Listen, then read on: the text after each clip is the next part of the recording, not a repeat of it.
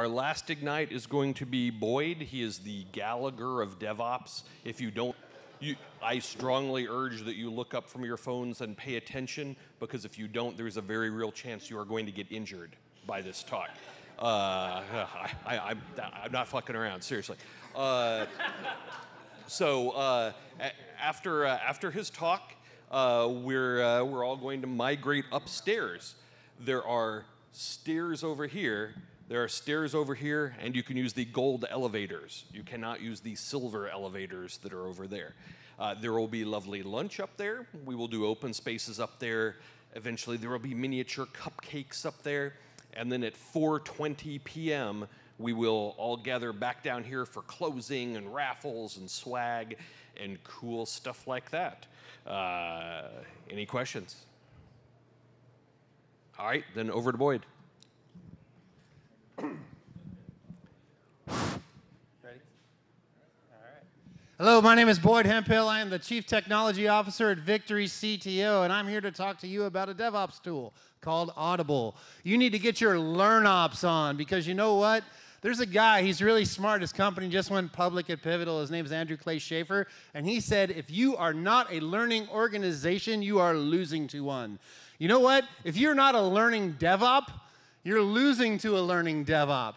That's the goal right now, right? We learned Docker. Now, Docker's irrelevant. We're learning Kubernetes. So, why? You need to start with why. If you don't know why you're doing something, math says you're going to F it up. Here's why.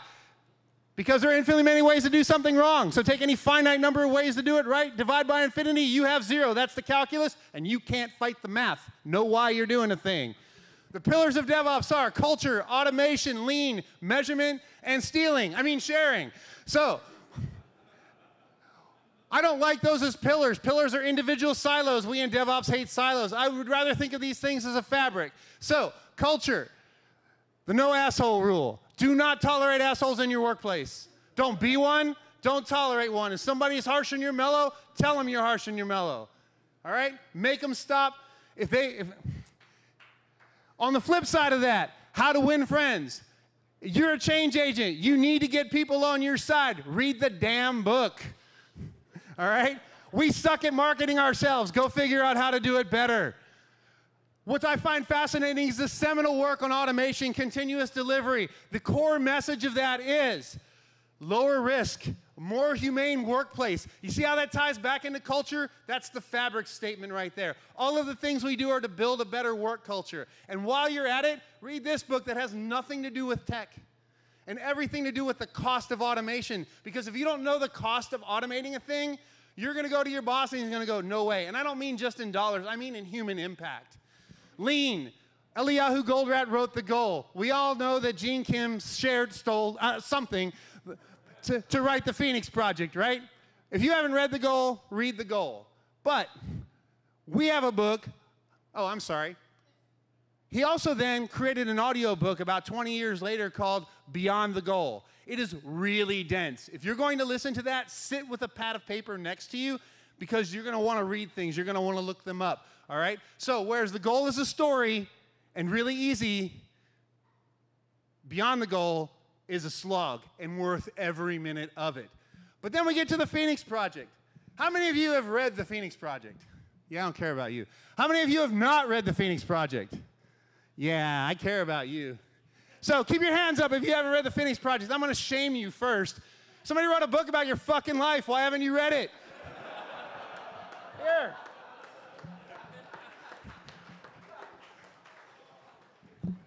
Paul, shame on you. Read the damn book. Ernest did tell you might get hurt, right? Keep your hands up. Yeah, this is a free book, for Christ's sake. You can hold your hand up. Karthik's freaking out. You're throwing things at nerds. You're going to hurt somebody. All right. Karthik, have you read the Phoenix Project? All right. I've got a few more here. Beyond the Phoenix Project was just released by John Willis, our keynote speaker, and Gene Kim. Just like Beyond the Goal, it is dense. Just like he said, keep something next to you and make sure that you are reading it.